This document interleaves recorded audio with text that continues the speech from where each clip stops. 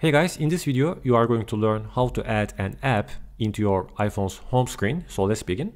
So if the application is already installed in your iPhone, go to the app library, tap here, let's say for example TikTok, tap and hold the application and drag it to your home screen and put it on an empty space that you want to add, like this. Then tap on an empty field and the application will be there. But if you are using iOS version 16 or higher, then you should see this little search icon here. You can also type here the name of the app, then tap and hold with your finger, and you should see this options menu here. Click on add to home screen and it will be added to your home screen. Okay, now let's see how to add an application that is not installed yet. Firstly, go to your App Store. Select the application that you want to install, let's say the Subway Surfers game.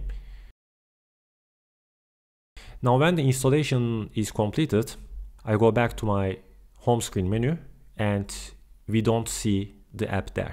So it is installed, it is in the app library as you can see, but it is not being shown on the home screen of my iPhone. If you want to add it manually, you need to tap and hold with your finger to the newly installed app and select add to home screen option. But if you prefer, you can also do this automatically.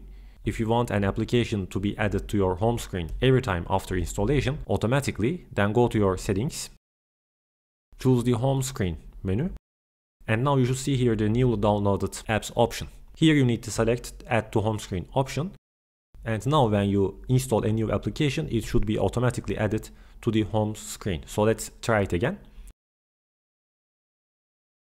I'm deleting the application. Go to the App Store again. Install the Subway Surfers app again. Go back to the home screen, and as you can see now it's automatically there. If you find this video helpful, please hit the like button and check out my channel for more similar videos.